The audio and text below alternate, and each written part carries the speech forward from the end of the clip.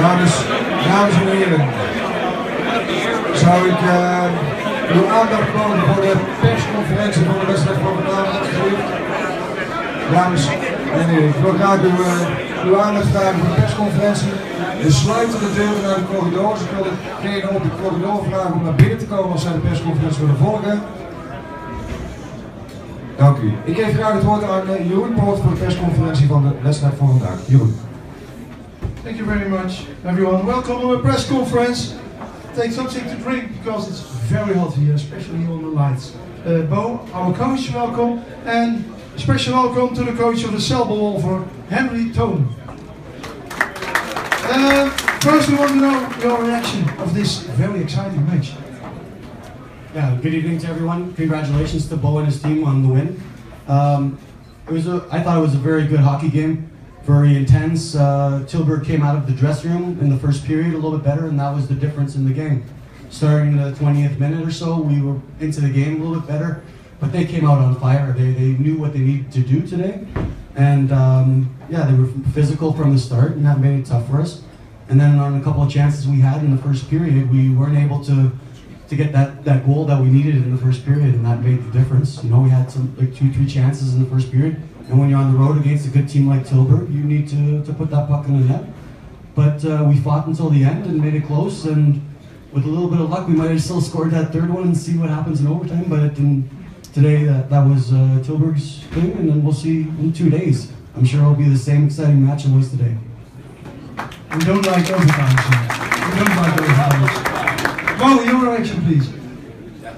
Good evening, everybody. Yeah, it's pretty much like Henry said. We came out really well in the first. I thought we controlled the game and we had the upper hand. In the second, we had a lot of big chances to put it away, to go up, 3, 4, 5 goals. And like it's our habit, we don't score those chances and then make a couple individual mistakes to let the team come back into the game. And then at the end, it's a couple minutes left and it's a 1-goal hockey game. They're a good experienced hockey team. They have a lot of smart players that can read the play pretty good, and we got to stay away from turning the puck over and make sure we play the same way we played the first half of the game. I think that's the most important. It's a 1-1 game, 1-1 series now, and it's going to be a whole different game again on Tuesday. It's a good pace hockey. Like I said, there's 2 teams battling it out, and looking forward to the next game. Okay, yeah, it's a quarter-final. Only the best teams are here. Mr. Toon, I saw in the second period, I thought that you were not so happy with some decisions of the referee. I mean, coaches are never happy with the referee. It's our job. No, I'm sure we try and work on the referees a little bit too to get calls for our side. That's part of the job.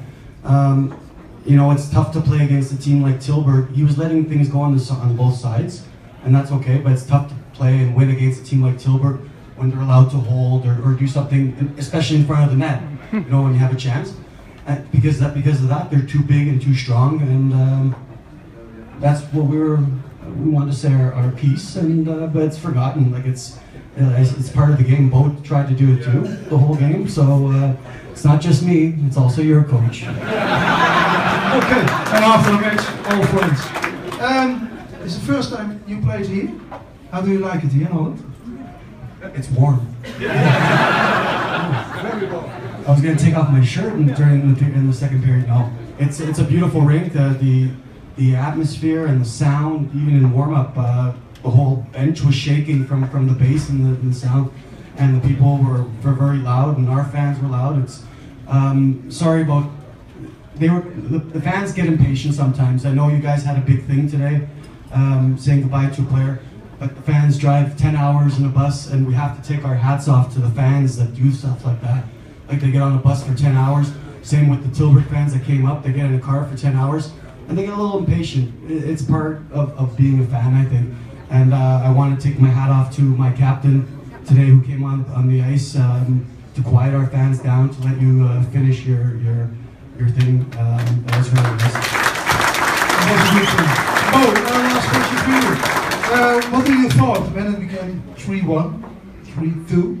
It was hot. We were all sitting and thinking, oh no.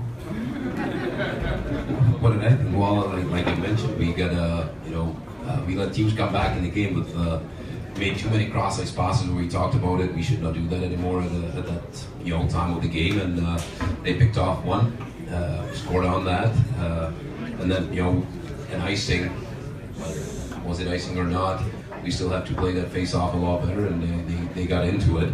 But I think other than us, turning the pucks over, that's where they got most of their chances. If you don't turn those pucks over, then we're doing just fine. So we got to be a little better on the puck management, and they still had a trust in our team to win the game. We did have the upper hand most of the game, so it's we cannot just start panicking just because they scored 2 goals. Never panic, Bo, thank you. Mr. Toon, we wünschen Ihnen eine sehr gute Heimatreise. And one thing is sure, if you win or if you lose, Thursday we see each other again. Thank you very much. Dames en heren, dank u wel. En een fijne zondag.